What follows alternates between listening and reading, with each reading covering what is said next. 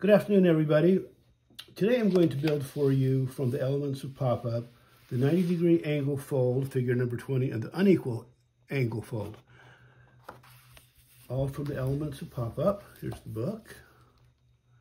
And these patterns are downloadable at popupbooks.com.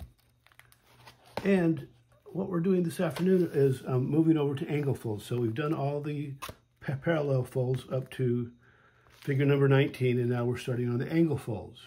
This is the angle fold right here, the basic angle fold.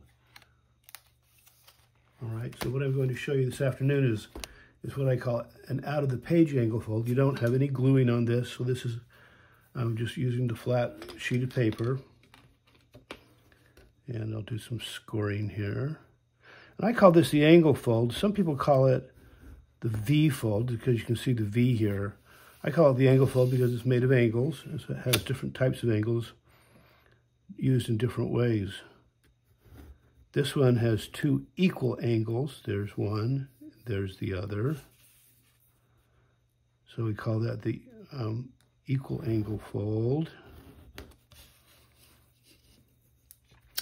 And this one is the unequal angle fold. And you'll see the difference here in a minute. See, angle, it's still a V, but it consists of a combination of angles. Okay. And the reason I call it the angle fold also is that all these angles, the apex of the angles, that's the point where they meet, always meets on the center fold, or a center fold, which powers the pop-up. And what the angle fold is used for is movement. The angle fold creates movement in the same way that the parallel folds create dimension and structure. The angle fold creates movement and structure and dimension.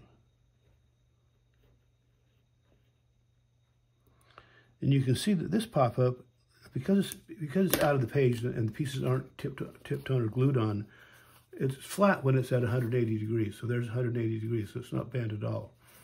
It's in dimension when it is at, basically at 90 degrees.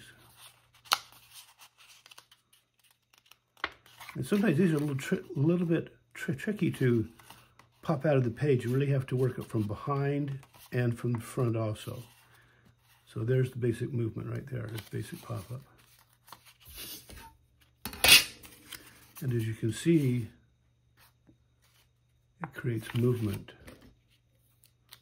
Let's see, I'll show you how far it travels. That's what we call this, the amount of movement in a pop-up we call travel.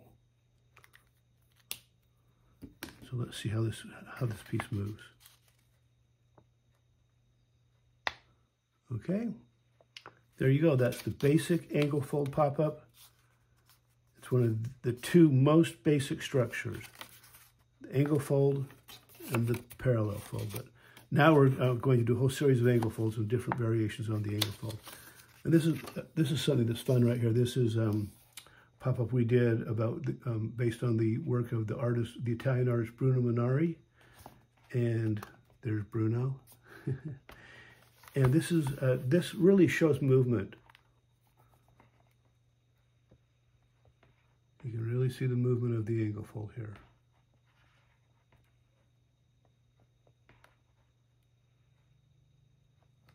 There you go. The 90-degree angle fold, figure 20, and the unequal angle fold, figure 21. Thank you.